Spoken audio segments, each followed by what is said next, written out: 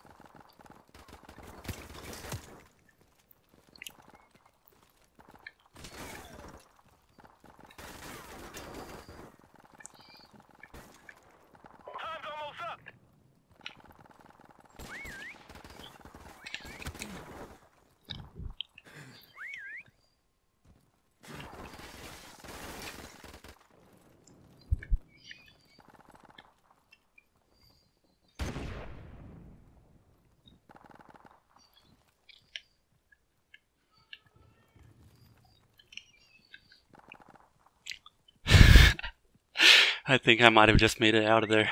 Wow, we have all of our guys left, so I just did a lot of distracting there for my team. You can see that I still am bloodied here, which is the change that they made. I would be full health right now. I was only able to take like 4 or 5 bullets there max, which that's probably not even that much. It was probably only like 2 or 3, because I feel like chairs probably have like about 4 or 5 bullets for their health, but that worked out well there. And I could have switched over that box, but I just wanted to play it safe with the chair, and I switched to a dumpster or something like that, you know. So let's go back to being hunters. Hopefully my team will do a little bit better on the hunter side here. Honestly, I'm just going to check our spawn so that they don't come all the way over here. Because I remember I tried that one time and it worked out actually. I'll shoot that just in case. Alright, they're not in our spawn. Where are the teammates going? That's the most important thing. So there's no teammate going all the way to the top of the map this way, so I guess I'll go check this spot. That's one thing, if you're playing by yourself, you definitely got to make sure that you separate yourself from the teammates, because you're better off just spreading yourself out. But if you're playing with friends, do the same thing and just make sure that you do callouts and stuff like that for when you see someone, when you hit someone, what you see, stuff like that, if you are actually trying to like win this game. It really just depends. It is a fun game mode, but it is also just fun to win, if you know what I'm talking about there.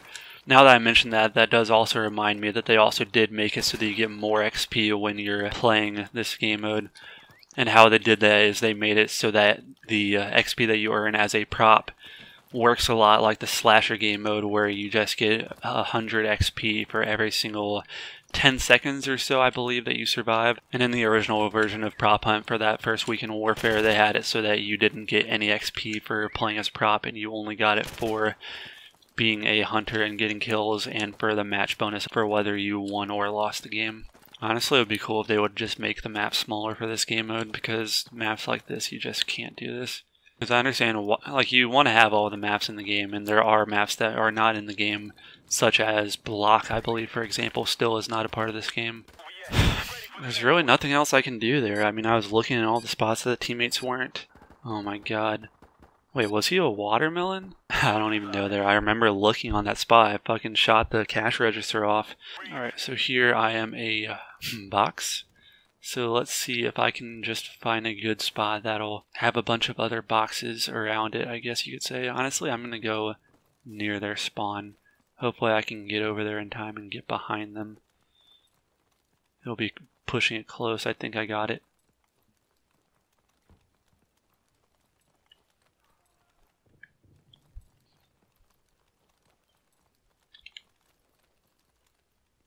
He didn't see me.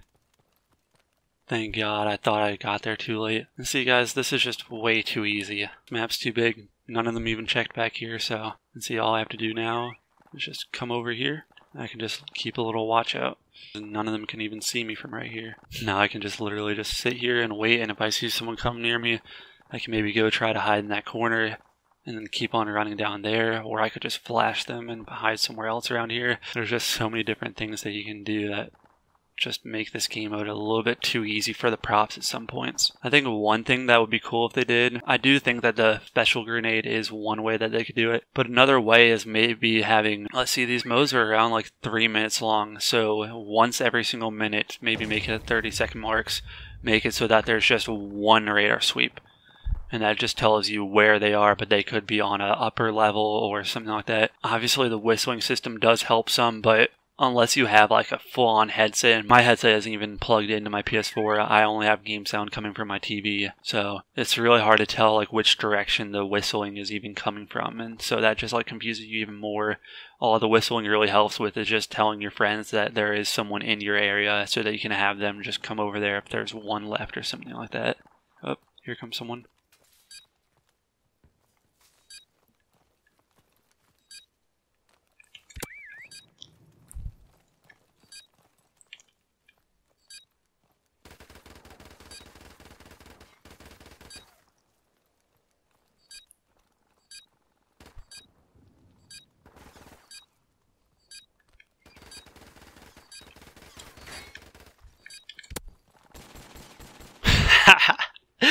It's just so much fun to do that type of stuff because props are just so overpowered.